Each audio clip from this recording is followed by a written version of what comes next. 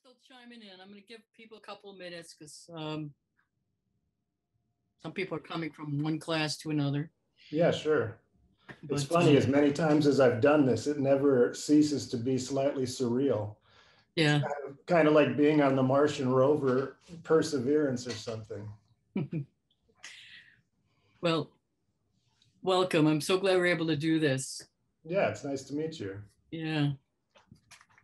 Is this how you guys are holding all of your classes at this point? Most there's about 400 students that come to campus throughout the week. The only course in a couple of courses in the visual and performing arts department, which the illustrators are part of. The video department portion of classes meet on campus because it's heavy equipment and they really need to learn how to use it, and Sure. so they're meeting on campus. The rest of us are all kind of doing this, seeing how it turns out.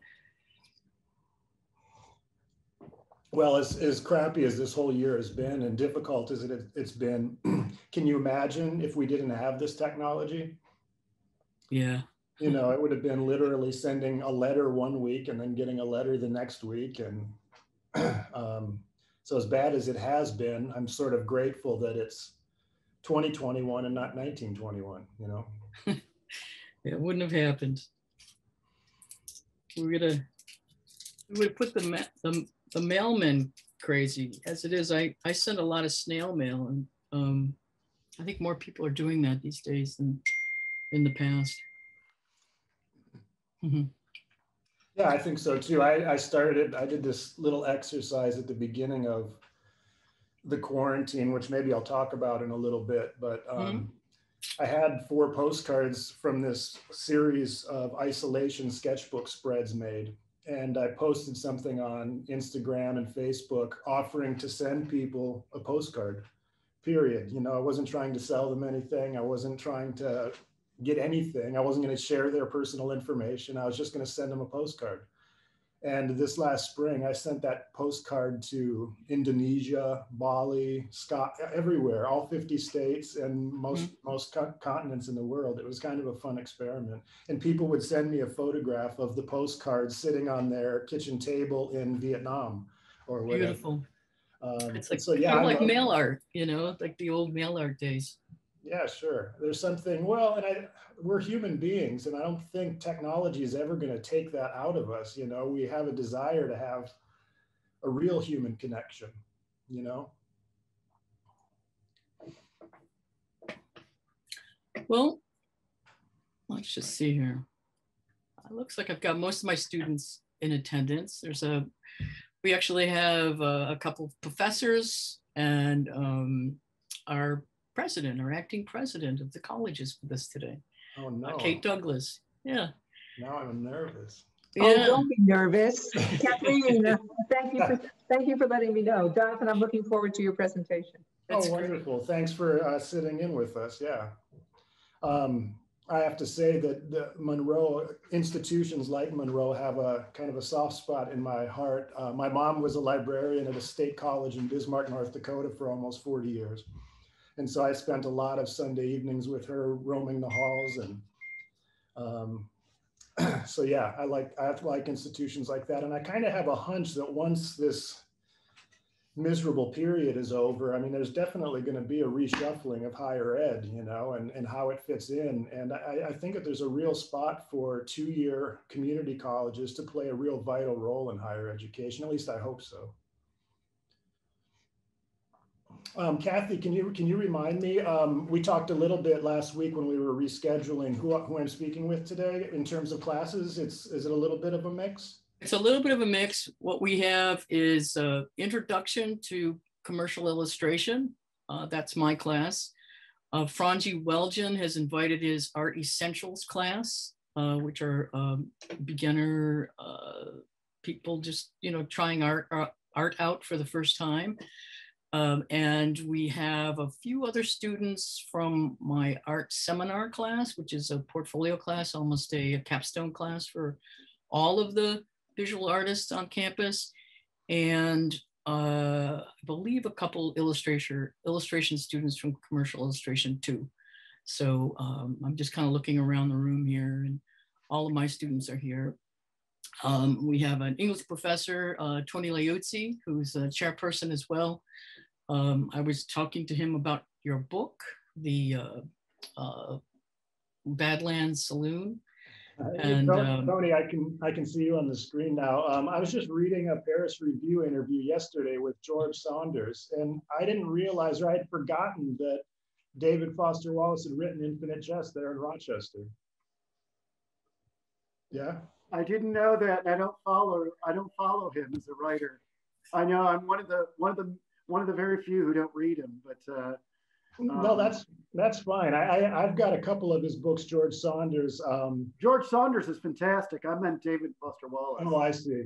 Yeah. I've got Infinite Jest, and I loyally sat with two bookmarks, one at the errata at the back of the novel, and then with the novel itself. And I took it as almost an intellectual challenge just to read the damn thing. I'm doing the same thing right now, actually. Oh, good for you. We're way through it. Oh, awesome. You should check out, there's a wonderful interview book with David Lipsky, Lipsky. He was a writer for Rolling Stone at the time, and he went on the book tour, the first part of the book tour with David Foster Wallace when Infinite Jest came out. And it's called, the title of the book, I believe, is Of Course You End Up Becoming Yourself. It's almost a different kind of read, but as good as Infinite Jest itself. I think you'd love it. Well, just to kind of do a short little introduction anyway, this is being recorded, folks, so watch your P's and Q's, as they say. The way I've met Jonathan was actually through social media. Kind of followed him on Instagram and Facebook, and really respond to his artwork, and bought a few of his sort of self-published books, as well as the one I mentioned that was on the poster, the Badlands Saloon, which is hysterically funny if you say it and funny at the same time. So if you're into a read, and I'm going to try to get the MCC library to actually, buy the book and have it, in our racks.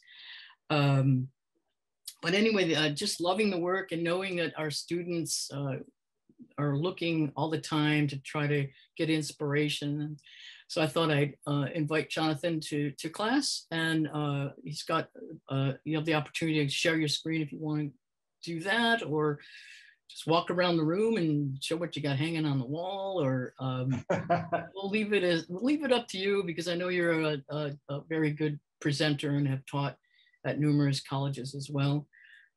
His degree, his master's degree, is from School of Visual Arts in New York, and comes to us from Bismarck, North Dakota. Well, I'm in Jersey City. Jersey City now. Yeah. Technically, I've lived longer in New York City than I grew up in Bismarck. But yeah, just briefly about myself. My wife and I, Helen, about a little over 2 years ago, moved across the river to Jersey City. So from the roof of our building, you can see the Statue of Liberty and One World Trade Center, Lower Manhattan. But for the 20 years before that, we were in a pre-war building in Upper Manhattan, a neighborhood called Washington Heights. So that's where I've lived in Manhattan for almost a quarter century before coming over here. But I was born and raised in Bismarck, North Dakota. As I said, my mom was a college librarian, and my dad's a retired art high school teacher. So words and pictures have always sort of figured into my life along the way. And kind of why I wanted to know who I was speaking with today, because I will talk about my illustration work, but I sort of backed into that. And on some level, I don't even necessarily consider myself a straight illustrator per se.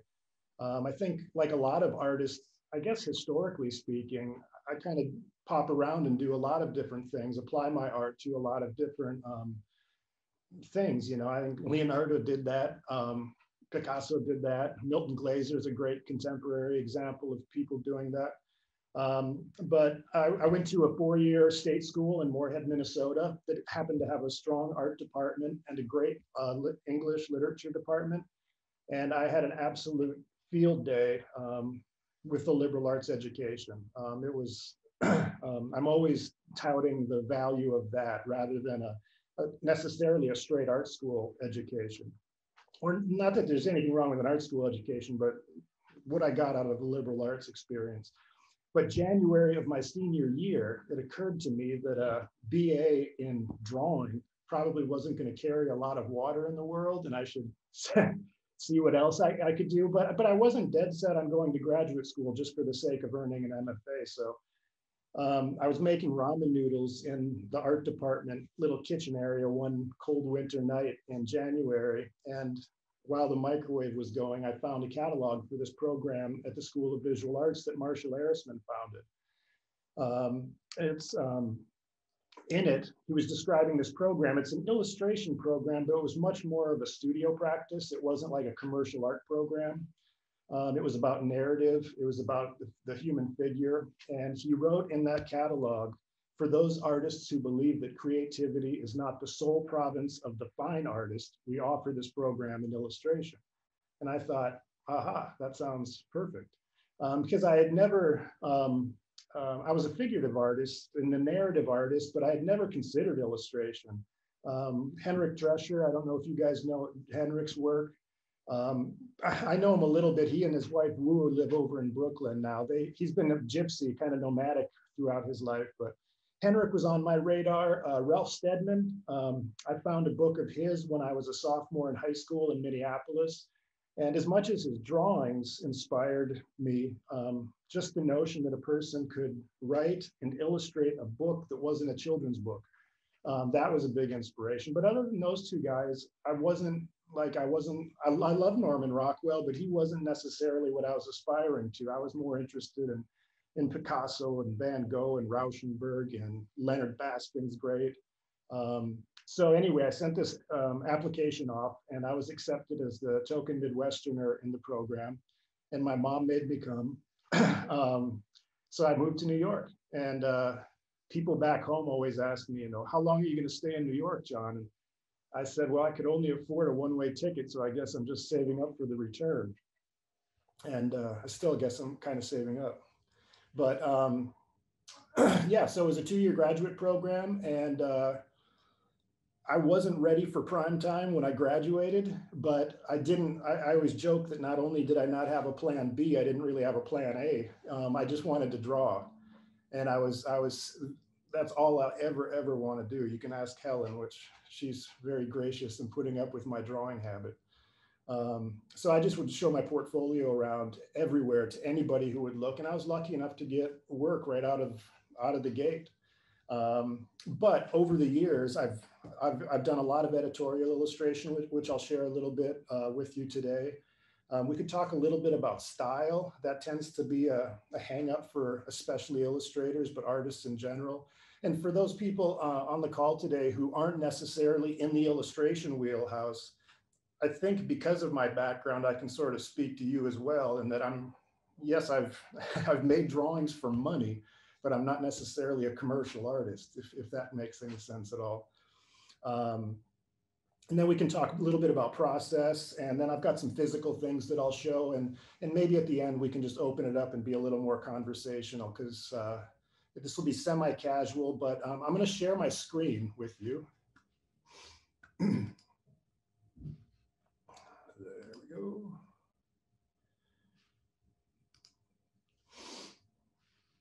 Oops. See, there it is. Is that clear, guys? Okay, so I'm gonna actually just share my website and use it as sort of a PowerPoint tool. I've done that a lot in quarantine and with classes this way. And it's kind of a nice way to, aside from putting together a PowerPoint or a keynote, this is a little more organic, and it allows us to talk about stuff as it comes up. Also, and I realize that I might be a little bit the challenge of this, but I had tried to keep my website active, updated, a sort of a fresh place with material, and curate it to a certain level to encourage people to return. If you go to Instagram to check out my work, at John Twingley, that's cool, but I know human nature too. And after about 30 seconds with my work, you're going to be down a rabbit hole somewhere else. And so just for professional reasons, if I can get people to visit my website, I can kind of direct them towards maybe a project that I'm working on at the moment, or in this case, there's a catalog collections shop that I have set up, but we'll just look at my general portfolio. And like I said, it looked 100% different 6 months ago, either in terms of how which work I've chosen to feature or highlight. But I'm going to start by just looking at some of the illustration work,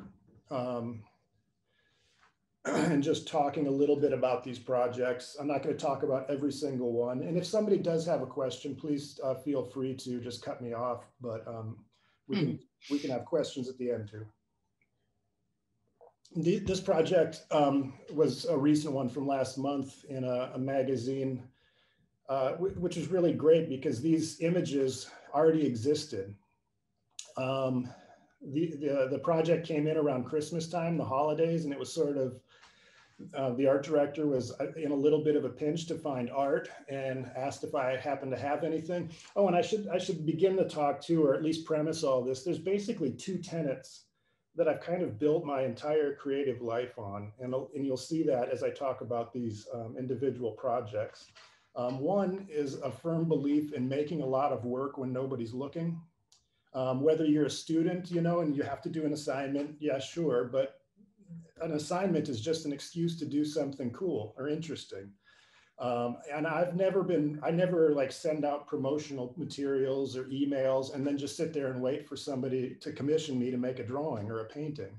When we're finished here today, I'll be over at the easel or sitting and drawing or doing something. I just making a lot of work when no one's looking. That's critical, especially for the young people on our call today.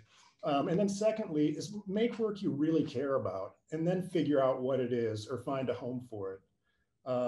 I think in my experience in the classroom, I was a senior lecturer at University of the Arts in Philadelphia for the past 12 years.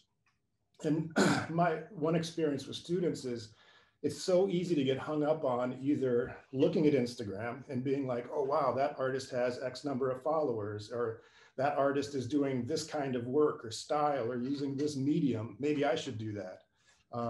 It's easy to get distracted by all that stuff. And I think it's so important to make work that you really care about and then figure out, where that goes. If you really love mixed martial arts, go for it. Dive into it 1,000%. But anyway, these pictures were this opening spread was a sketchbook spread from a sketchbook, which I'll show you later. The article was about mental health issues amongst homeless populations. The one slightly disconcerting thing about that subject matter in these pictures is these pictures are more or less self-portraits. So I guess, well, we all have mental health issues, don't we? But it was a thrill to see these drawings that I made just for myself when nobody was looking, printed. That somehow never gets old. And one thing I'll talk about in a little bit too is a little bit on the notion of style. I'm a pen and ink person for the most part, but for the first 10 years of the 2000s, I was painting acrylic on unstretched canvas, which is how the Badlands Saloon was executed. And I'll talk a little bit about that. But I've always been a line person and drawing. And I think it's because drawing is a lot like writing, and it kind of blends these two worlds words and pictures. But with this piece here in the hat, I used Frisket to mask off certain areas. And then with a brayer and acrylic paint, applied acrylic paint to the ink drawings. And so it's almost like a hybrid of a painting and a drawing.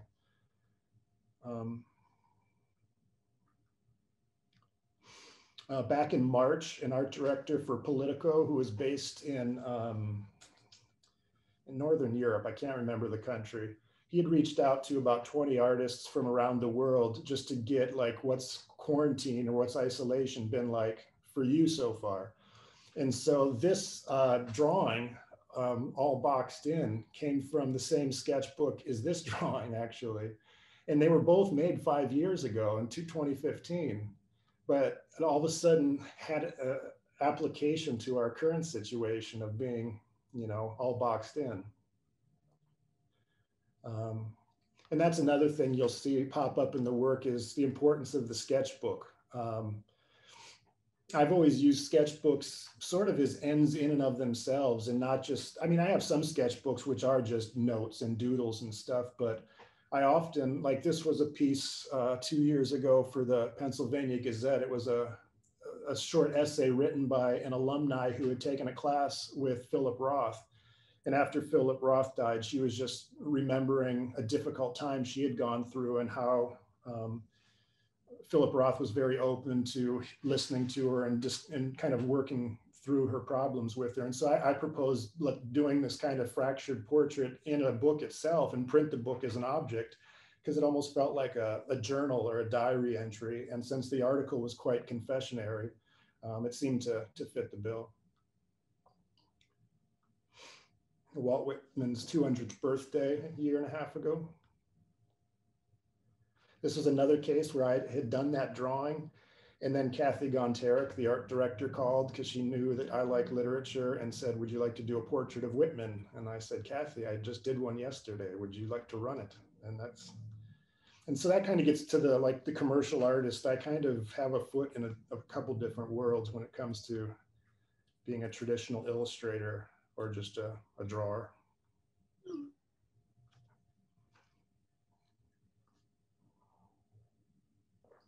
I think I'll talk about this one in a couple minutes in the process section, because this was an interesting project. It's a David painting, The Death of Socrates, that I had done in a sketchbook again, but applied to this really interesting article in the Chronicle of Higher Education, which I've worked for quite a bit over the last decade, I would say. And I actually still read it pretty much every morning on my phone, even though I'm not teaching this year, just because it's kind of keeps a thumb on the pulse of higher ed. Teacher evaluations. Mm-hmm. Can relate to that. I have an old childhood friend, my oldest friend since I was 3. He's a professor at a university in Bismarck, and this was laying on his desk one day, this issue of the Chronicle, and he turns it and he's like, "Hey, there's John."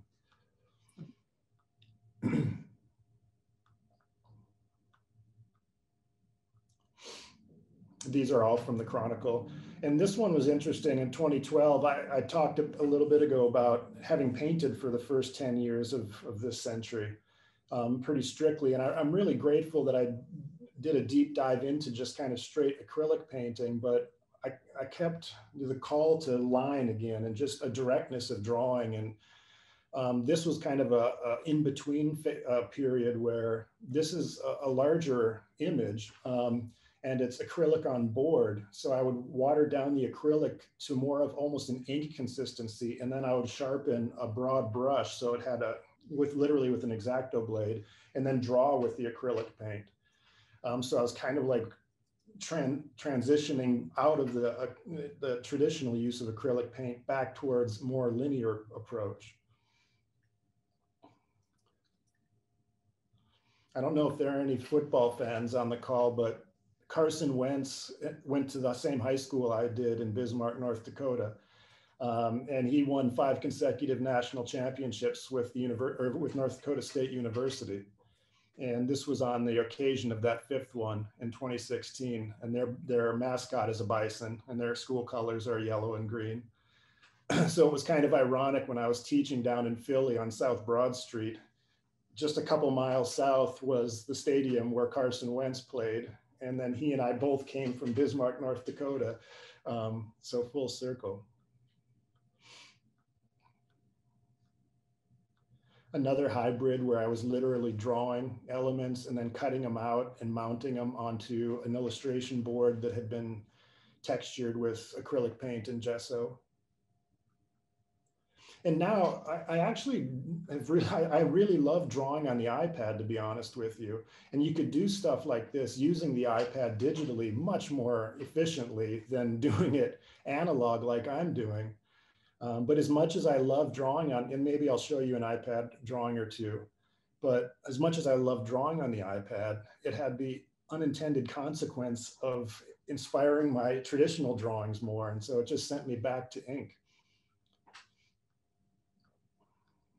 And this one was using Photoshop to stitch together. Can you guys see the cursor on the screen? Mm-hmm. Okay, yes. So that helps me guide it a little bit. Like this is acrylic paint on canvas, that the kind of court. And so I was grabbing that from another painting in the studio and then digitally dropping it into an ink drawing. And this one this one is all traditional materials mounted. And I'm going to walk through the process on this one because it was kind of fun and kind of interesting, I think. Did a lot of work for this financial magazine called The Deal. Incredibly dry, technical financial articles, but the art director was spectacular. And it started in about 2002 through about 2011 or 12, sometimes weekly. And it really allowed me to, I don't know, kind of develop the illustration vocabulary and metaphorical stuff. And Jonathan? Yeah. Can we go back to that image slightly up where it's at the cover of The Deal? Yep. How would we know? I mean, I've never seen The Deal before, and I'm looking at that and I'm thinking it's Dial. Oh, yeah. I mean, so are you, is there something in the image that would say Deal, or is that just predicated on the idea of it being, knowing that this is The Deal magazine? Well, one thing, The Deal was not a newsstand publication. It was only a subscription for like financial institutions. And so I think that the art director might have had a little more latitude in the way he covers up the masthead there. Yeah, I didn't know if there was something in the hat that suggested an E and I was missing it. Oh, no. I've never actually noticed that, but you're totally right. If you're not familiar with this, there'd be a legibility issue, right?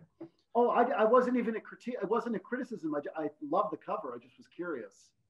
Yeah, no, it's just top hat covering up the E. Thanks for the question, though. No, I love it, though. It's great.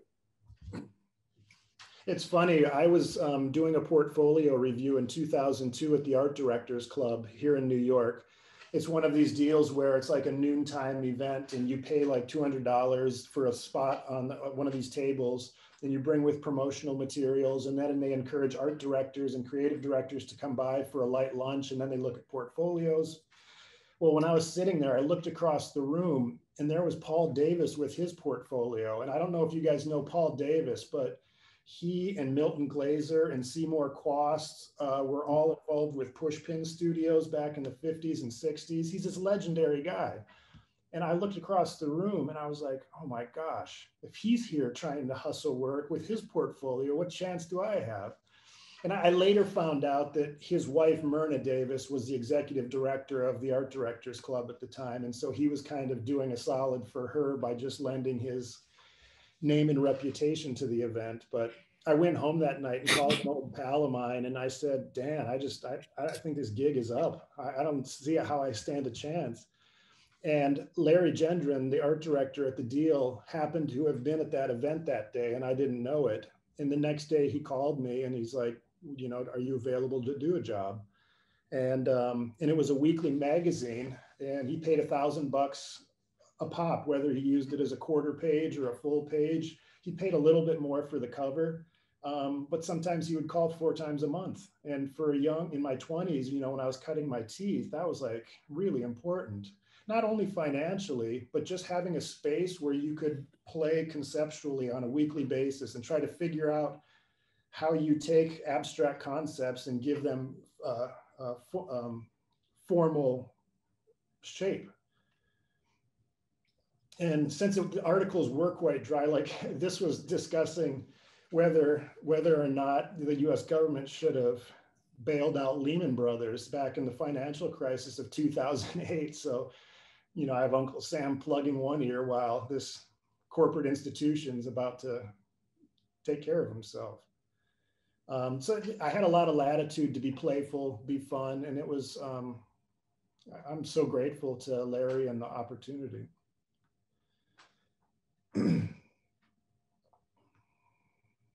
But a lot of these, and it's funny because I like doing these talks because it forces me to reconsider, what I'm doing and where I've been. And, a lot of these are literally just done for myself or my own pleasure, either pictorially or narratively, and then finding some sort of application for the work is really fun. I got pegged a little bit as a violence guy early on, and I'll explain why in a second, but this was a magazine called Scenario, obviously, and they published, it was a quarterly, I think, 4 times a year, and each issue would publish screenplays in their entirety that were related somehow. And so this was 4 screenplays that were macho tales, and one of them was Sam Peckinpah's The Wild Bunch, which was like one of my favorite movies at the time. And I got to do 4 paintings and a whole bunch of drawings. And the thing got published, and then they immediately went out of business, and it never went to the newsstands, and I didn't get paid. But the images got in a lot of the illustration annuals that year and stuff. And so that stuff in my portfolio started to lead to this for, yes, there's actually a magazine called Cowboys and Indians magazine. And this was top 10 gunfights. And they might have seen this image on my website or something and connected the two. In the same magazine, I did a portrait of Ernest Borgnine.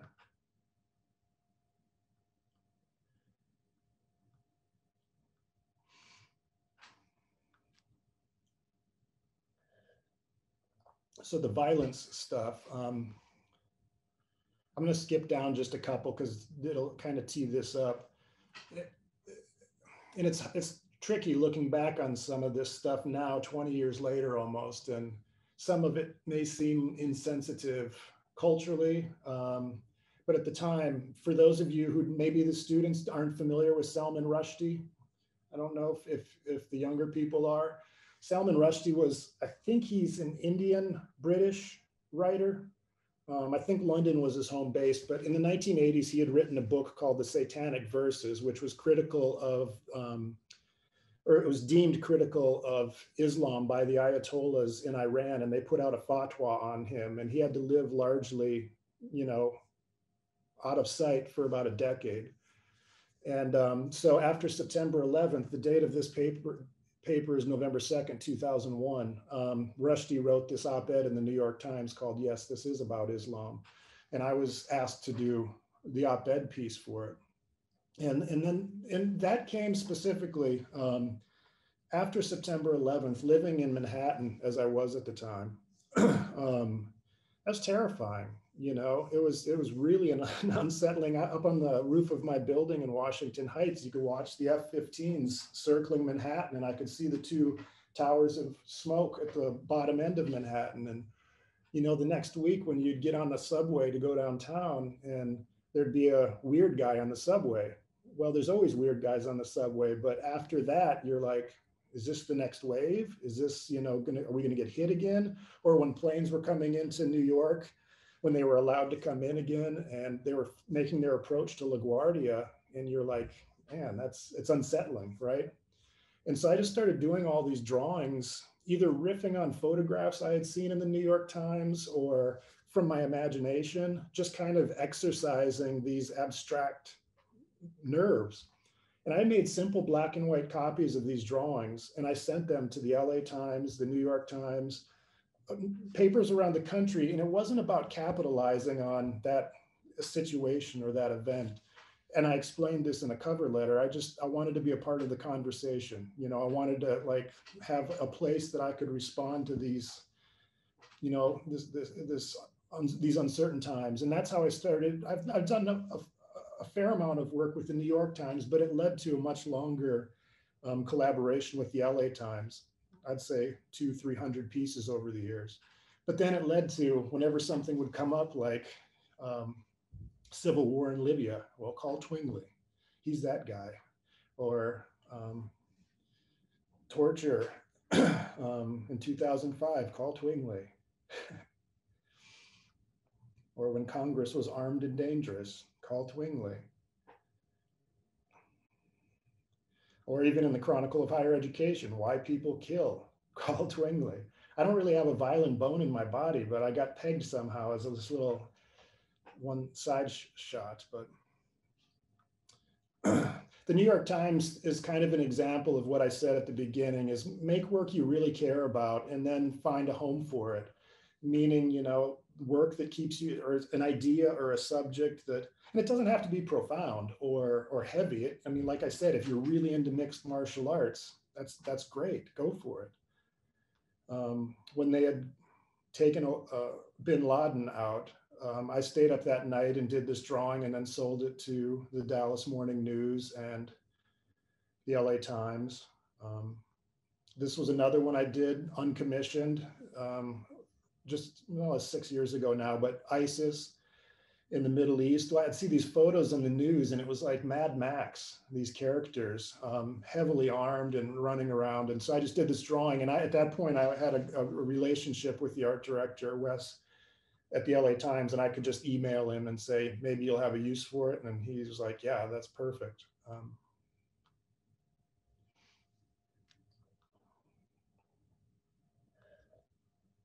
I liked the way this one came out on the page when they were choosing a new pope. Obviously, the cardinals elect the pope, but I had the hand of God dropping this hat down from the heavens. Back during the 2008 Olympics in Beijing, the bird's nest. And Obama's very popular campaign that year. So mainly editorial, newspapers, magazines, but there's a book cover. I like doing portraits to a degree, if it works out right. This was for Jazz Is magazine. I love jazz, always have.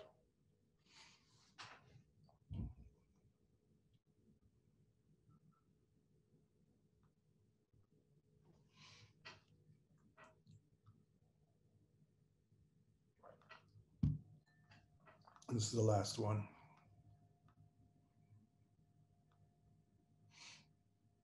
So that's a real quick over, or maybe not so quick. I'm trying to keep an eye on the time a little bit. Kind of an overview of some of my editorial work. Maybe we'll segue into then the process behind that editorial work. One thing I'll say too, and especially to those listening today who aren't like committed to illustration per se, when I left graduate school, because it was very much a studio practice program, there were two things that I wanted to do: is work big, and I didn't want to do any preparatory sketches of any kind. I just wanted to ink on paper and have it be alive and in the moment.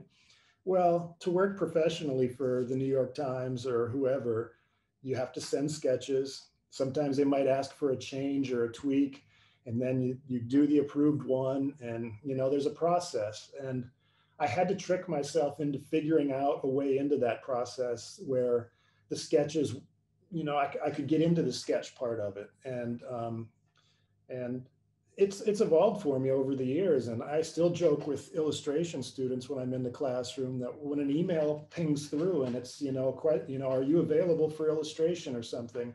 My stomach like churns a little bit because I'm like, oh man, what am I going to do? And then you just kind of figure it out. This was an interesting assignment that came through end of last summer. It was going to be not end of last. Well, yeah, it was actually August, July, August, because it was for the November issue, the election issue of the Atlantic. And it was a profile of 14 of the administration's just kind of key figures, and then they were going to profile each one.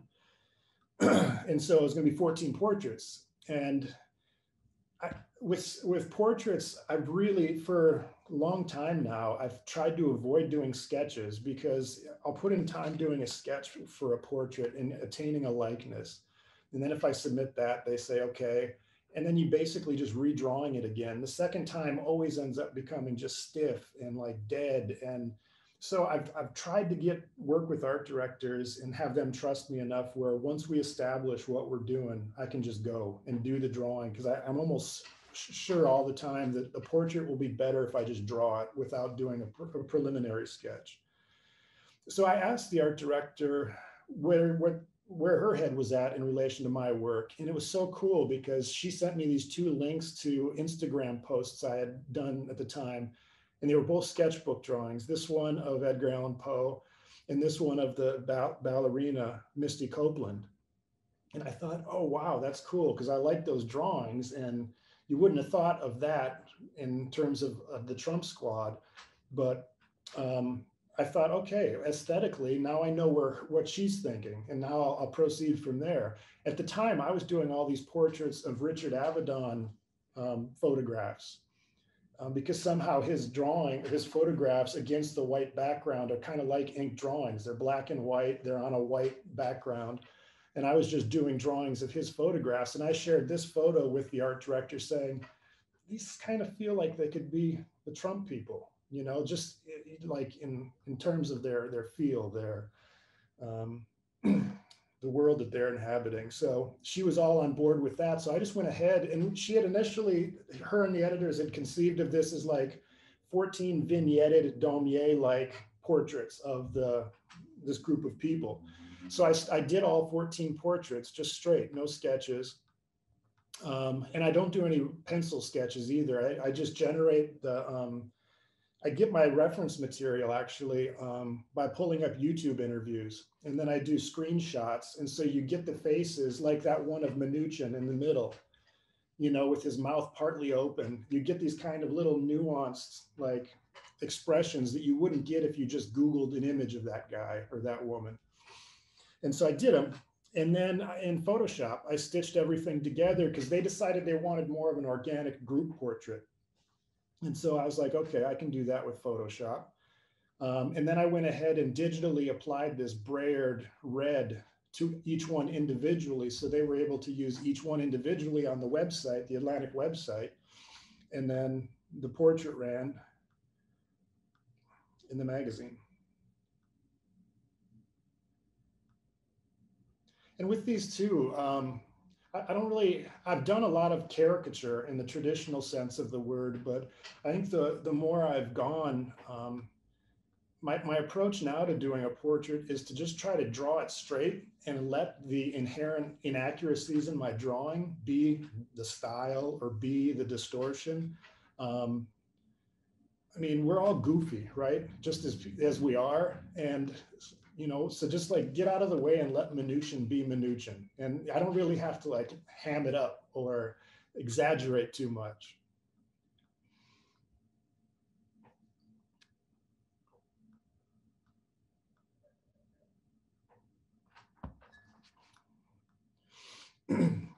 And then finally on this project, they were going to run some key art. So, you know, like where they do just the silhouette of the group portrait with a number where each of the characters is going to be, and then they could have a little pull quote.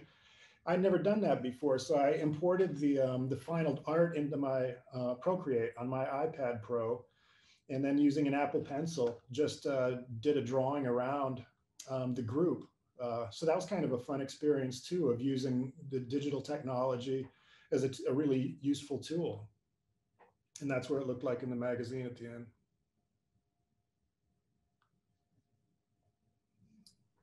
It's so nice to see the process, I think, because that's what we're all about, you know, as students, you know.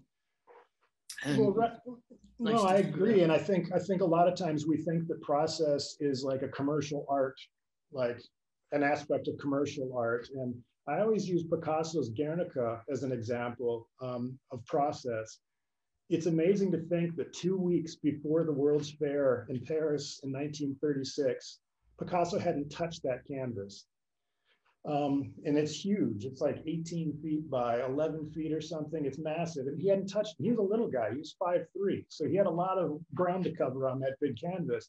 But what he had done in the months leading up to that was he had done upwards of 800 drawings related to that painting in terms of characters and interactions and themes. And so when he hit it, he had a pretty solid idea of where he was going. So that's its own kind of preparation. And Picasso was hardly an illustrator.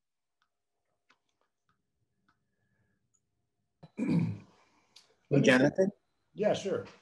Hi, I'm Fonzie. I'm a art teacher here, and thanks for sharing your stuff with our class. I just wanted to have a little comment about your last piece with the Legion of Doom, so to speak. If you can scroll up to your piece on the Trump and Friends. Yeah. Yeah. So I'm just like looking at that and looking at your pieces that you shared with us up until this point. And it's really interesting the way that, of course, like Kathy said, you described the process and helped share that vision that art simply doesn't grow on trees. It goes through a process. So that was really cool to see. But stylistically, I find this one really, really impressive because it's on one hand, much tighter than most of the other stuff that you showed before. But when you showed each individual one, like a minute ago, I was really able to lock on to the contours of like Betsy DeVos's lapels and Stephen Miller's ears and hair. And there's this really weird sort of state of like a jello mold being left outside on a picnic table on a 90-degree day. There's an uncertainty about the makeup of that line and it being a solid thing, and it's forever changing. And it really, that aspect of it to me, that look of this line, this fluctuating line and all these characters perfectly goes with all the nonsense and objectionable stuff that they put us through in the last 4 years. Did that just fall into place, or as you were making these, did you actually think about every time that you witnessed these people and heard their news briefings and what they shoveled out to the public? Was that a, I mean, I know you said the joke sort of write itself here for these individuals, but I tend to notice it's so effective that way and scary at the same time, and how these are perceived as me being a first-time audience member of this portrait. No, those are great observations. I love the Jello mold analogy. That's awesome. Well, it's funny with drawings, you know, and I think I get that all the time. And when we make drawings, whether it's in a life drawing class and the model comes and looks at it and she's like, you know, you think that's what I look like? And you're like, no, there's a point to which I don't think any of us can claim credit to what happens in these situations. You know, I think you try to, you ballpark at the beginning with the planning. And with this project in particular, this isn't probably a good textbook example of process to share with like a young illustrator, because, you know, I skipped some steps here. I didn't do a preparatory sketch of the portrait, which a lot of people would. Like, do you guys know John Cuneo's work? Yeah. He and I are pretty good pals. I mean, I shouldn't say he's such a hermit. I don't know how close he is with anybody. He just lives in a studio making these little perverted drawings. But like, I love seeing his process, because he does like a very loose kind of shaky sketch, and he'll submit that to an art director, and then he'll trace that or put it on a light table, I believe, a light box he uses, and then he'll tighten it up, you know, and kind of. I didn't do that with these. And so, and as I said, like Philip Burke's another guy, and I think he lives up in your neck of the woods. He's from Buffalo. Buffalo, right. Yeah. He and I interact on social media a bit. I've never had the chance to meet him, but I've adored his work since he's one of the illustrators who really was on my radar when I was 18, 19, 20. And he uses exaggeration, strategic exaggeration to such a killer T. I mean, just brilliantly. And I'm kind of going the opposite way with this project, where it wasn't like, oh, let me accentuate Pompeo's third chin or no chin, whatever. I just kind of drew the guy. And so it's interesting. I should just keep my mouth shut and agree with you and say, yep, that's exactly what I was thinking.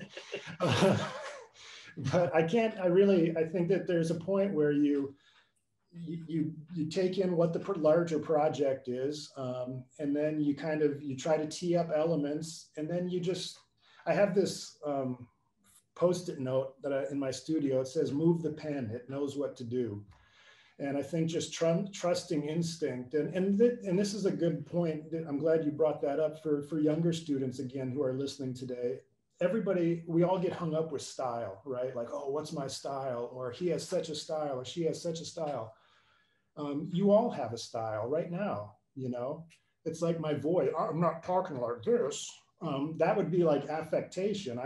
I can't make my voice not do this thing that it's doing. And I think all of us have that. And surely the longer we live and the greater my vocabulary is and whatever, you know, your voice gets honed and it gets more you as you do this more. But I've more, as I've developed, I've tried to get out of the way of style things and just make a drawing or just do, you know, whatever, and trust that whatever makes my drawing particular to me will come through.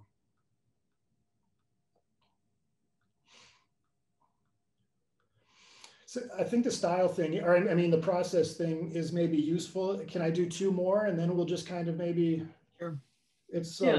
it's 150. I don't want to like, because once I get going, I can go a little bit. So well, class doesn't technically end till 3, but you know, I don't want to overwork you either.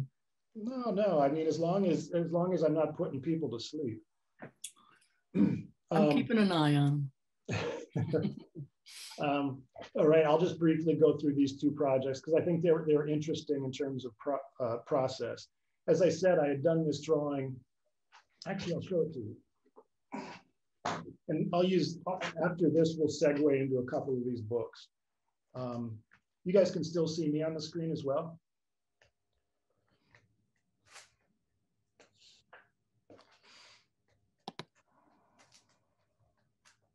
This was 2015, so again, 5-6 years ago. This is that drawing. And it was just an exercise one day, this painting by David, which I think is hanging at the Met here in New York. But anyway, the only, again, no pencil down. I wasn't trying to copy the original per se. The only rule I had for myself was every element in the original painting had to get on that sketchbook page. And that forced me, like, I don't have the original, but Socrates is not that large in the original. He's quite small in the middle, but I wanted to focus on Socrates. And then this little character way in the distance there, waving at the viewer, that's actually in the painting. And so I just did this painting of Socrates. And for those of you who are unfamiliar, this is Socrates about to drink hemlock and commit suicide rather than admit to committing a crime he didn't believe he committed. And so there was this article for the Chronicle of Higher Education, and it was about trigger warnings, you know, and how certain works of literature or in poetry or whatever, there might be a violent passage or there might be something about, you know, something that might trigger memories in a student that are unpleasant. And the writer of this essay was actually arguing that, well, perhaps all great works of literature were the result of trauma, you know, and that the writer had to do this to exercise that trauma, as I discussed before. And so he talked about Ovid, the Roman poet philosopher, Ovid, is that right? He had been banished from Rome, and we're still not totally sure why he had been banished from Rome. I think it says right here, yeah, the only clue we have is in Ovid's own words, Carmen et error, a poem and a mistake. And so he has to leave Rome. And so the article was asking, should we protect students from these perhaps violent situations? And I had been reading King Lear at the time, Shakespeare, and I thought, you know, what if the Earl of Gloucester, after his eyes being gouged out of his head, you know, as a kid reading that's pretty traumatic. You know, should we edit that part out of King Lear, blindfold the student, or is it the administrator or teacher's job in the first place to censor work, or is that part of education for a student to work through those things? And here's the original of David. In the article, it referred to Plato and how the death of Plato's teacher had effectively inspired Plato's entire life of the mind, his writing of the Republic, everything. And it didn't mention Socrates by name, but I knew that Socrates had been Plato's teacher. And I had this drawing in a sketchbook of Socrates, making this kind of statement in his own death. And I suggested that we pair that with this article about protecting students from trigger. Ovid had no trigger warning.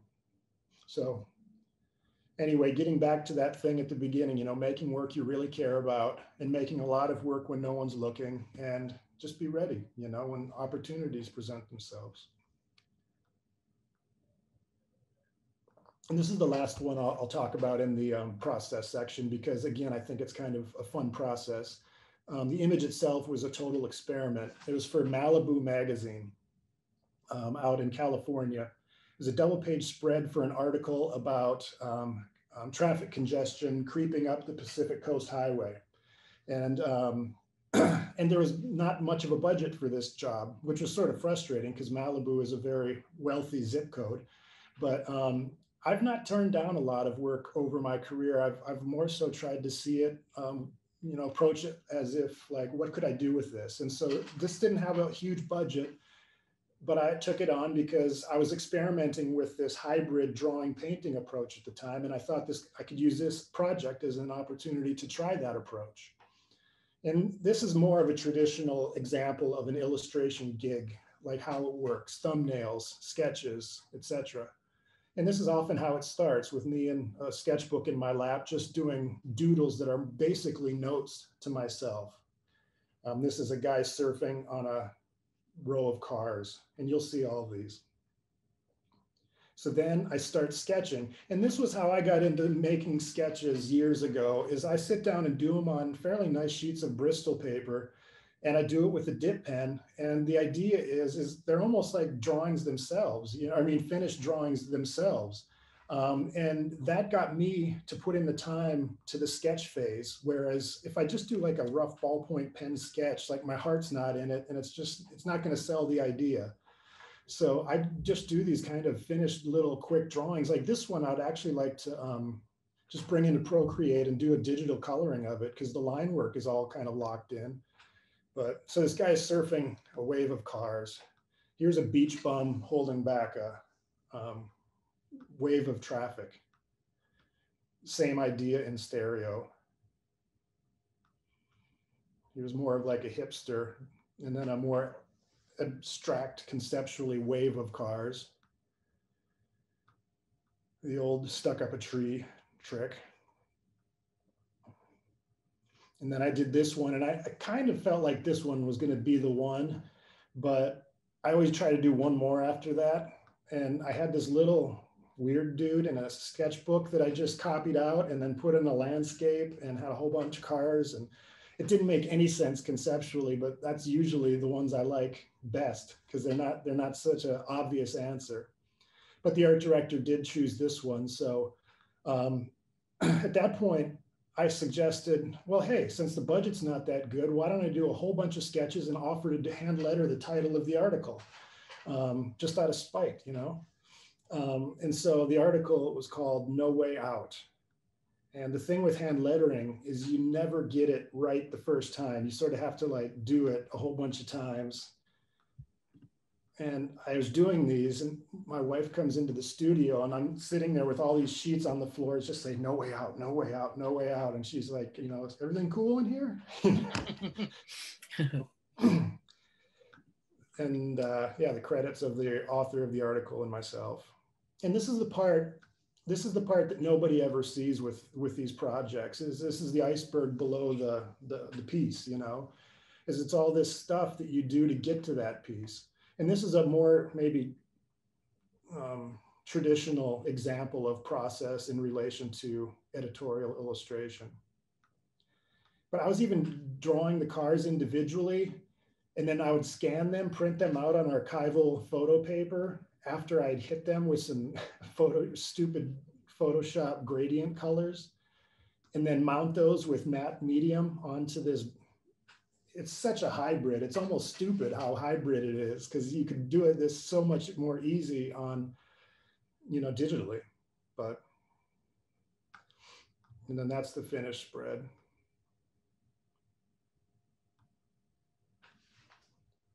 That's wonderful.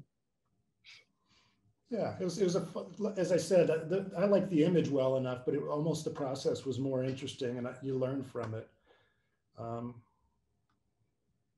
I often envy those illustrators, you know, like Philip Burke. I mean, he's so good. I mean, just brilliant painter. But the crazy thing is you look at his stuff from 1992 or from 2015, and it's like it's all great. It's so consistent, and I tend to be a different kind of artist where I'm restless, and my stuff has changed a lot over the years. And I'm going to fast forward here and go to one more section to tell another story. On that note, real quick. Oops. Portfolio. So yeah, this was a book, this was published in 2009. And so this was what my work looked like the first decade, as I've discussed. It was large acrylic paintings on unstretched canvas. And it's a shortish novel. It's only about 50,000 words, but then there are the 42 of these double-page spread paintings.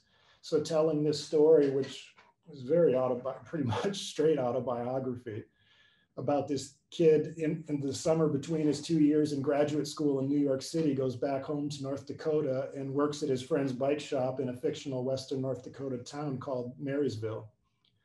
And this is his friend, Tank Wilson. And then he goes into the Badlands Saloon there in Marysville and meets this cast of characters in this little small town. And he's kind of the centerpiece of the story, Willie Beck. That's him uttering his barbaric yawp. So yeah, this was utterly a dream project, and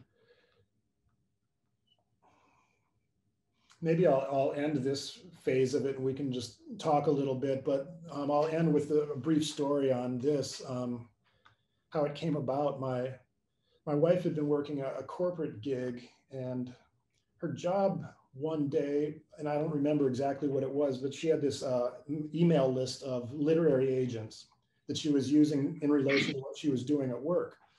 And at like 5 o'clock, she opened up a new email, and in the subject line just typed www.twingley.com, drug a few images from my site into the email, and then sent it to that list of literary agents with nothing else.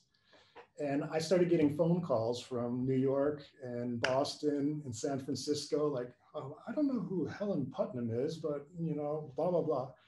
And I called her at work and I said, Helen, what the hell's going on? And she's just real quiet. She's like, why? And then I tell her, I'm getting all these calls from literary agents. So anyway, I talked with this guy named Farley Chase. It's a wonderful name, right? He was at a Waxman Literary Agency in New York at the time, and this is 2007. And he had called and said, you know, I saw your work and liked it and wondered if you'd ever considered doing a graphic novel. And I said, well, I'm not really a comics guy at this point anyway, but all I've ever wanted to do is write and illustrate my own book. And I had this painting, the one that's in the book was already done in 2007. I had had all these paintings around on sheets of masonite in my studio, starting to tell this story of these characters in a fictional place, but I hadn't written a word. So I tore him off the masonite boards and went to his office and just started telling him the story in his conference room of these characters. And he was like, that's it. Let's put together a dummy, like a digital proposal, a PDF. And he shopped it around, found a young editor at Scribner, no less. I was just in heaven, you know, Scribners who published Hemingway in the 20s, you know, it was like, wow. So anyway, she took a chance on me. It was like taking a camel and threading it through the eye of a needle to get such an unconventional book, which was ultimately the challenge, you know, where do we put it in Barnes and Noble? Because it's not a picture book, you know, it's not a kid's book. But yeah. Where'd they end up putting it? Well, I had originally designed it to be like a coffee table book, like an art book size with the big paintings and words. And in our very first meeting, Anna, the editor, said, we should do this as a 6x9-inch traditional hardback book, because then it'll fit on the bookshelf next to Twain, you know, Twingley, Twain. And she had a good point, and so we went that route. But it was pretty intense. You know, I'd never written a novel before, so it was quite an adventure. But I've written a lot, and it was, yeah. Franzi, I think we should get the book for the library, that the section with the graphic novels. What do you think? You got it. Okay. It's pretty readily available on Amazon still, I think. Yeah, we have in our library, there's a whole graphic novel section with comics as well. And Franzi kind of helps curate it, but the gal who's the librarian is just crazy over it. So it's not there already. She's going to love it. Well, Jonathan, cool. I think maybe I've jabbered enough. Does anybody want to chat or ask a question? Yeah. Jonathan, in that last one of the images from your book, there was two gentlemen there around a table, and they looked like beer cans on the table. Let me pull it up again. You said your pieces were all from Masonite, those paintings, and you peeled them off, and then you showed them to the editor. That one with the beer cans, are those painted on in there, or are they painted, cut out, and collaged on top of that table? Just a sec. Can you see my screen? Yeah. It says it's starting. Yep.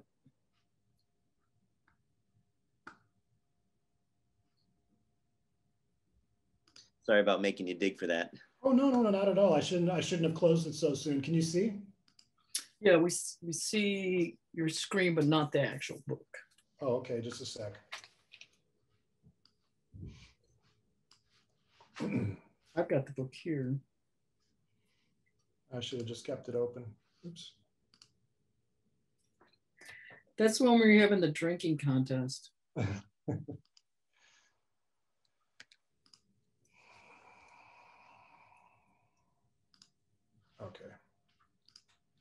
Let me try one more time here, just a quick sec.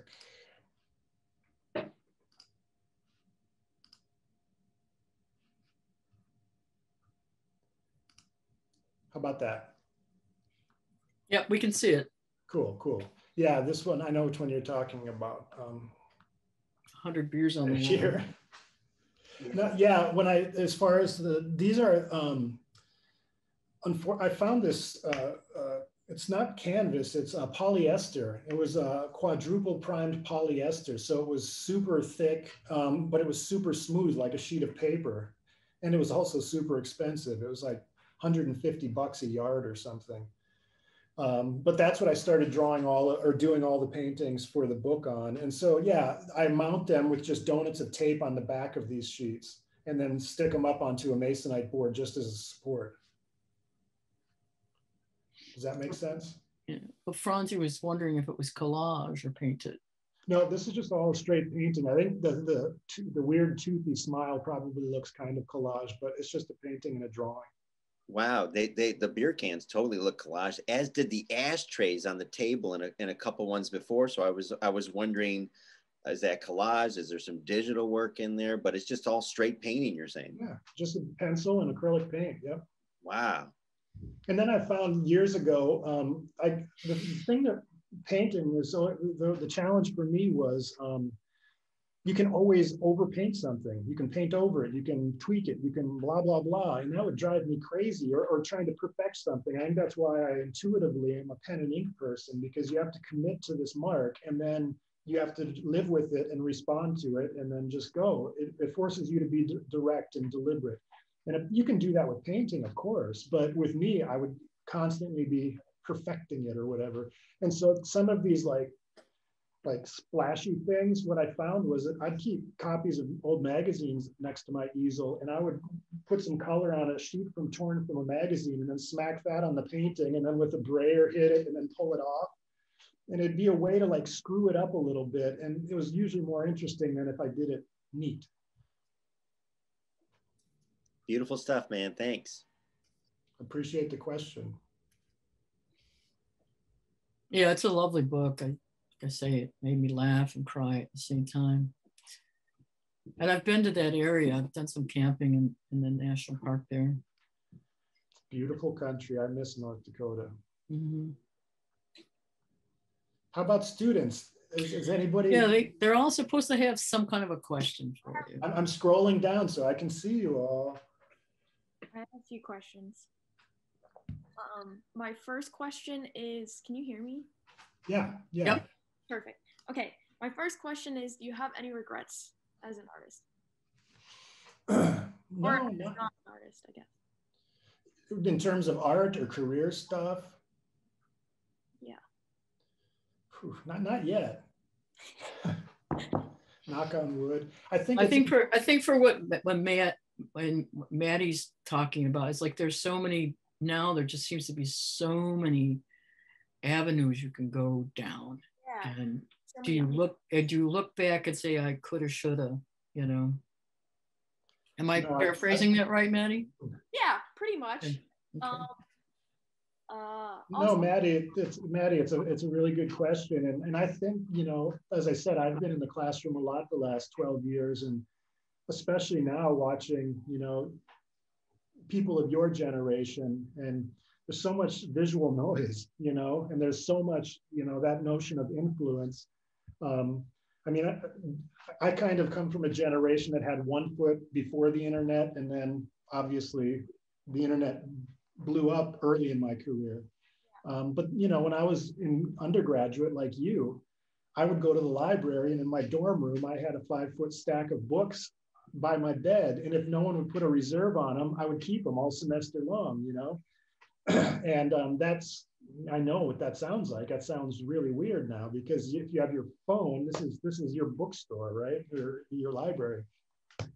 I think it's, unfortunately, I think we have to be very disciplined these days, because this is so amazing.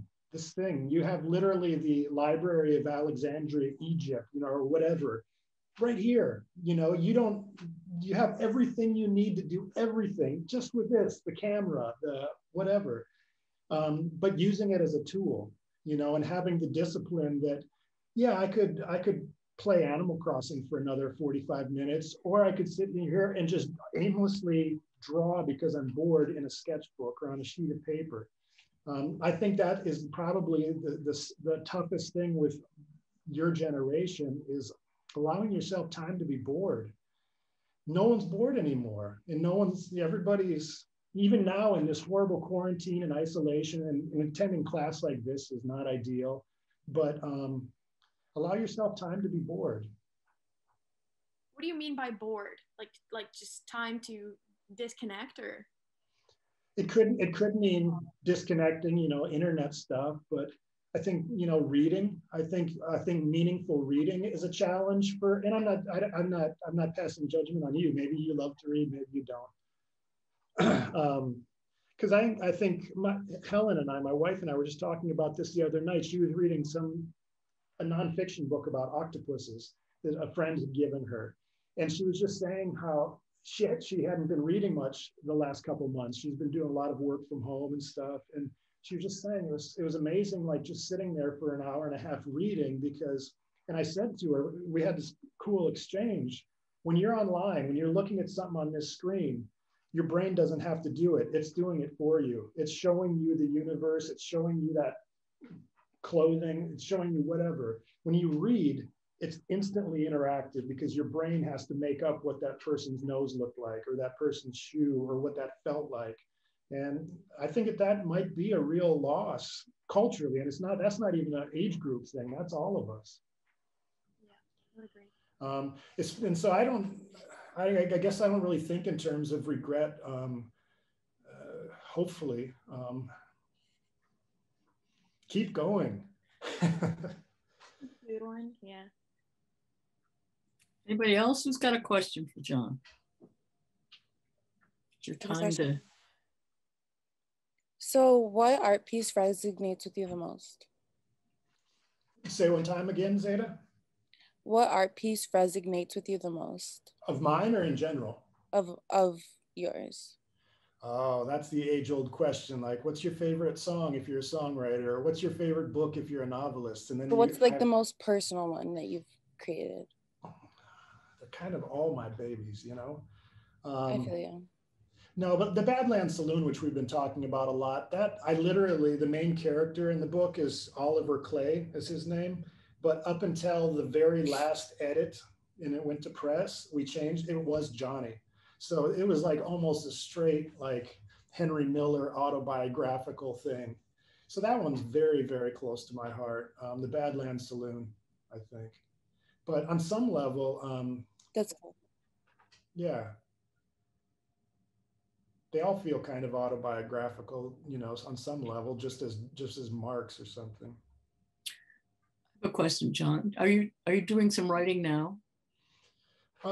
Yeah, every day. One thing I've tried to do a little bit more of, and I've actually got a couple of pitch decks. That's the other thing of being an artist, whether it's a gallery artist or commercial, is you gotta get your stuff in front of the right people, and that's almost a full-time job aside from the art making. And so I've got a couple of pitches to editors at magazines. I've tried to use my Instagram account. It's largely sketchbook focused work. And I've been writing these, I've been calling them micro essays, you know, so there's like, what is it, 2,100 characters on Instagram limit. And so like writing a little passage that either I do a drawing to a company or I write something to accompany a drawing that already exists, and making the Instagram posts kind of a little micro essay. And so, and I love the short form. When I was in college, I loved poetry because of its form. It's an experience you can have in like one sitting, whereas reading Infinite Jest is like running 3 marathons back to back to back.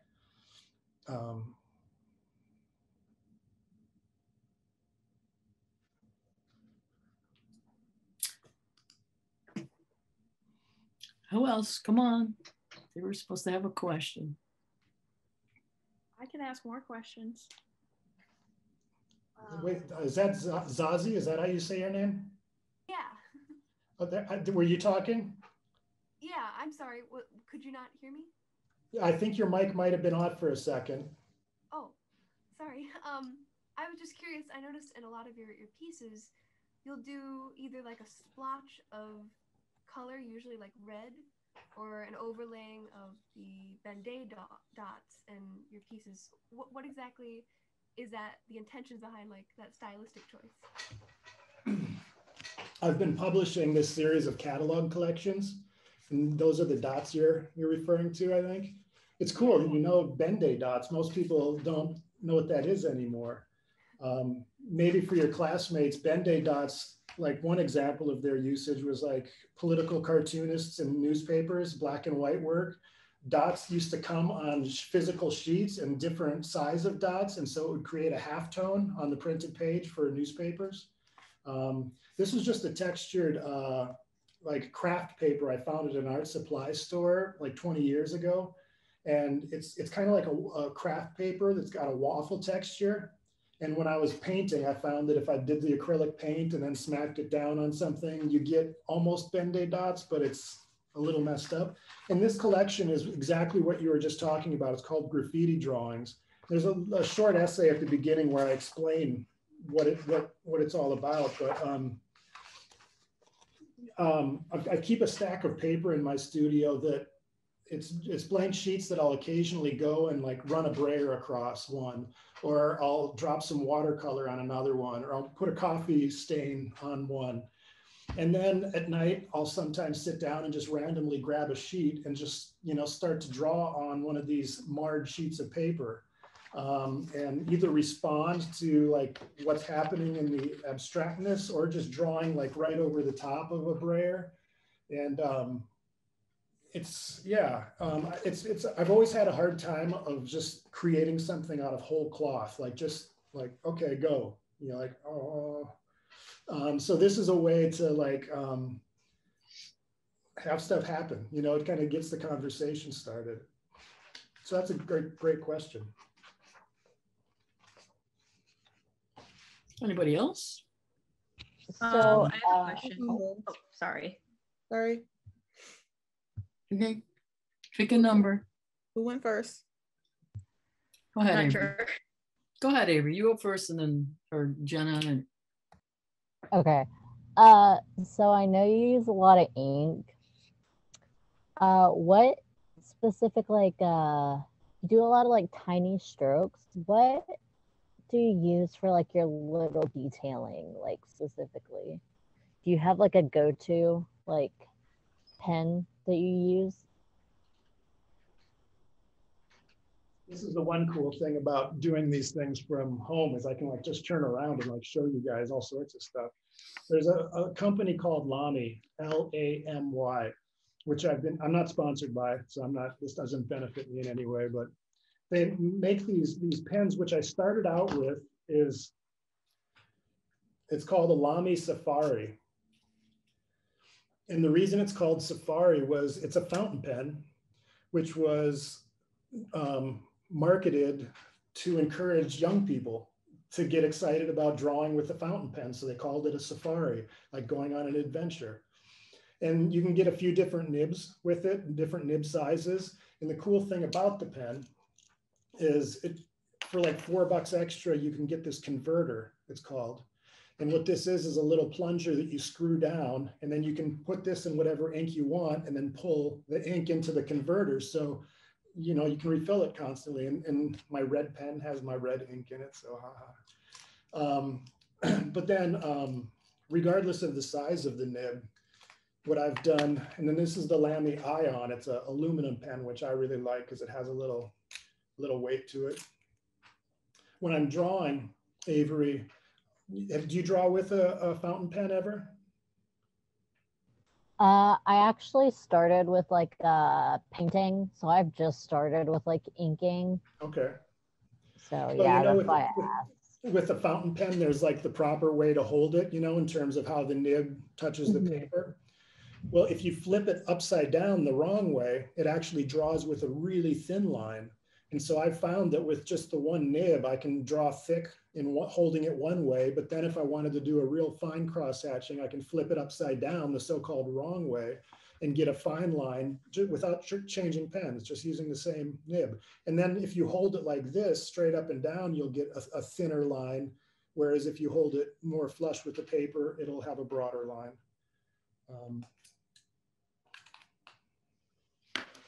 nice. I guess while we're talking shop, I might as well, and this is the ink I use. It's Platinum brand Carbon Black. It's a Japanese ink, about $20 for this bottle. The reason I use it is it doesn't have shellac in it, and so it won't clog your fountain pens. And it's almost totally waterproof. A lot of like Higgins and a lot of different inks say waterproof, but there'll be that slight ghost of a blue or whatever if you do watercolor over the top. And so this is on Amazon. You can get it. Thank you. Jenna, did you have something?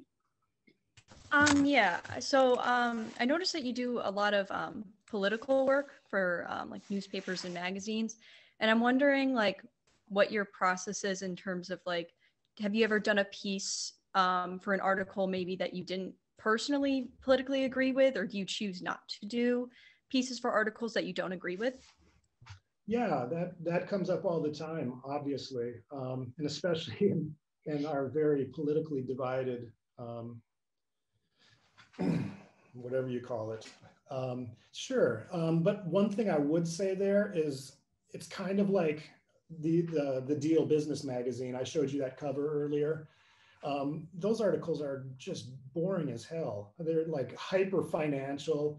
And so I tend to approach the material, whether it's about Trump or whether it's about a bankruptcy court decision, like just like what is the thing here that this article is trying to do? And then how can I create a picture that sort of runs on a parallel track with the article, if that makes sense, rather than literally illustrating whatever the thing is. I find that I'm more likely to end up with an interesting image that way than if I like just, you know, try to be blatant about this or that. I've only turned down like 2 things ever. And one of them was a cover for the New Republic. the art director called, this was years ago when John McCain was running for president. I don't know if you guys even remember John McCain at this point, but the art director who I'd worked with before, we had a great working relationship. He called and he's like, John, I want you to do a picture of John McCain smoking a cigar made of $100 bills. And I was like, oh man. And it had nothing to do with me, like, because I liked John McCain or didn't. It was more like, it was just kind of a tired idea. And then I thought, well, would you have done a portrait of John Kerry smoking a cigar rolled up of $100 bills? Or, and again, you guys might not know who John Kerry is. His wife is Teresa Heinz Kerry, who has the Heinz fortune of ketchup. And John McCain married Cindy McCain, who inherited the Budweiser distribution in Southwest United States. So they both sort of married into really big money. But anyway, that's the only political thing I can think of. And even that wasn't so much about politics as it was, it's just kind of a tired idea. And the editors were really hell-bent on doing that one thing. So he and I, the art director, called me, you know, the next month or a couple months later. It wasn't as though I had burned a bridge over that one job, but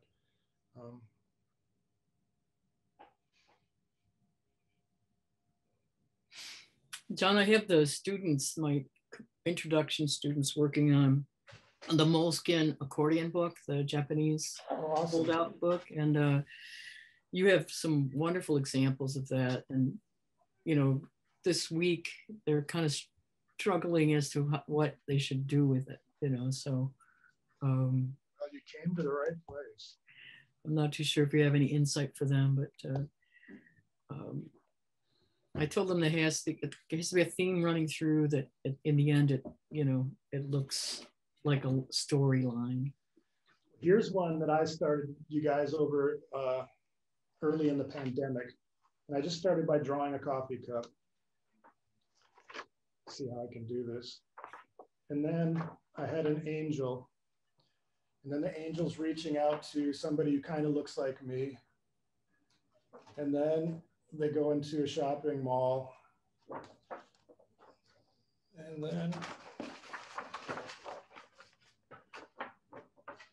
then there's some masks. And then there's the New York skyline. And then an upside down head. And then Bruce Lee. That might be the one, if you guys are having trouble on these accordion books, then there's a great white shark. And then there's a rodeo at Madison Square Garden. And then we're done. One trick that I use with these accordion books, you guys, is you might draw a coffee cup on the first page and then just fast forward to the very middle and don't even look which spreads you're on and start drawing your feet on your bed with your laptop in your lap. And then maybe go to the last page and draw the empty coffee cup on its side.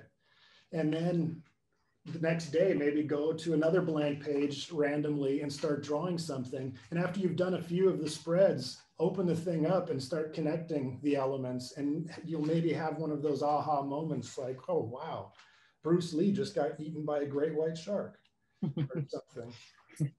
That's wonderful. Anybody else, so we can let John off the hook? I'm sure he's got many other things he should be doing. Probably the weirdest medium you've ever worked with. That's easy. When I was in, well, this is a stupid story. When I was in high school, and this, I mean, it dates me. Do you guys remember who Vanilla Ice is? Ice Ice Baby? Yeah. Well, he came to Bismarck, and in the 90s, there wasn't, this is early 90s, there wasn't a lot of stuff happening in Bismarck, North Dakota. It was pre-internet, so me and some pals went to see Vanilla Ice. And the music was just insanely loud, of course, but what I came away with was the stage set had these big drapes that were airbrushed to look like graffiti and stuff, and then all the dancers had matching airbrushed clothing. And I was like, that's cool. And so I went home. My dad was a high school art teacher, so he had lots of different art supplies, including a compressor and a couple of airbrushes. So I bought some fabric paint and I started airbrushing t-shirts and jeans and wore them to school. And then the kids at school were like, that's cool, can I get one? And then I started charging $10 per side of a leg. So 10, 20, 30, 40 for 1, 2, 3, 4, front and back. I still have the logbook. I made, you know, a couple grand in high school just airbrushing clothes. And I started to do that. And here's the answer is I continued to do that when I was a freshman in college in my dorm room. And a girl brought me a pair of panties one time to do. And she told me what she wanted on them. And I had an old basketball. So I stretched the underwear on the basketball as a stencil and airbrushed the undergarment. That's the weirdest. It's a good story. No, it's fun. I guess I've just always been mad about drawing and telling stories. So yeah. Thank you, John. Jason Flack is with us too. He's the one that sort of orchestrated the whole contract for us. So we'll both stay on it, make sure you get paid. Yeah, Jason, if there are any holes in any of that stuff, just shoot me an email and we'll tidy it up. Well, thank you so much. It's been great, a great afternoon, as far as I'm concerned. Given these times, just seeing your students, you know, at home or in your dorm or wherever you are, this is like, it's like social interaction, man. This is awesome. They're all good students. They don't like it. Most of them don't like it. No, they'd rather be in a classroom messing around, you know. Of course. But it's a way. I try to make it fun, you know, and so far we've been having fun.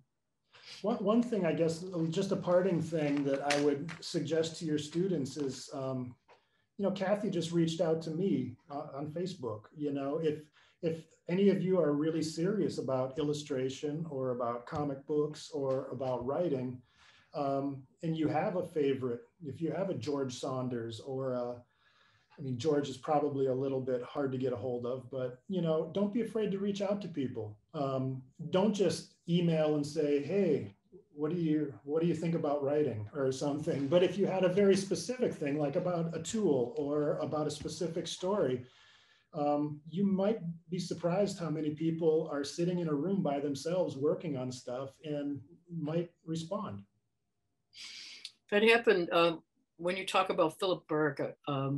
I was the gallery director for 35 years at Mercer Gallery at Monroe Community College. Now Jason's doing the job as I'm semi-retired. But I just kind of approached Philip Burke one day and said, would you consider having a show? And he said, yeah, definitely. So he shows up with a big station wagon with these big giant paintings. And at that time, he was doing things for the Village Voice and Vanity magazine. And they were just like little paintings, like in the back of these Village Voice things, but these things were gigantic. So he worked so large back then in those days. And it just kind of, you know, threw me off a little bit, but he still does. Yeah, it's just like crazy. But yeah, I see him from time to time, but really energized, you know, great artist. If you see him, say hi. He'd the Trump piece that I had put up a couple months ago, he sent me a really sweet note on Facebook, and you know, I've admired his work since I was 17. So I'm like, Philip Burke liked it. Yeah. Oh man. Yeah, he's a good guy.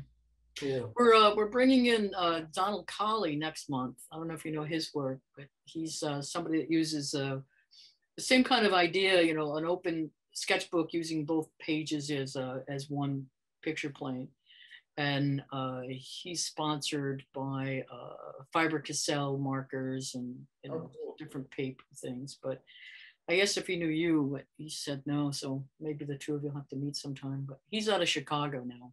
Okay. And he's on Facebook and Instagram and all that. I think the two of you like each other. He does some really wonderful portraitures. Sweet. Okay, guys. You good? I just have one more question. Do you have any pets? Or pet peeves? No, I've house sat a cat for a friend of mine years ago, but no pets. Maddie. Okay, she's probably just wondering why the cat wasn't running around. All right, I have guys. a question. Go for it. Now, when the story of the brush strokes of like the clothing that you did back in high school, do you ever regret making that not into a business today? It's interesting, this regret thing. That's a theme. Everybody's asking about regret. Now, I feel, do you guys know Gary Vaynerchuk on social? He's always giving life advice to young people. I feel like Gary V now. But no, and here's the thing too, Chris. I've never thought about it like in terms of money, and for better or for worse, you know, I think and this isn't really a regret, Maddie, but that's definitely one thing. Well, I've kind of prided myself on, I don't see the business side of art as being a dirty word. Like some artists are like, oh, I can't be bothered, I just have to paint.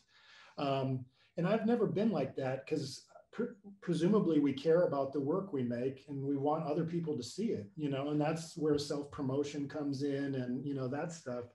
But at the end of the day, I just want to draw. And so the airbrushing thing was cool for a while. And then I've done caricatures at outdoor art festivals around the upper Midwest. But no, I don't regret it. Maybe I would have been richer or something. Designing your own clothes. I could add to that. He probably would make really good money up until about 1994. And then by 95, when everybody realized airbrushing pants was so, you know, early 90s, he would have gone broke. So he's probably made the wise choice. That's awesome. Yeah, that'll do it. All right. Well, thank you, Jonathan. And we'll stay in touch. And it's just been a wonderful afternoon. Let's see if we can do applause. Maybe we can all, you know, like kind of like they do in RIT. It's really been awesome speaking with you guys. Keep in touch. Yeah. Thanks so much. Bye. Have a good day.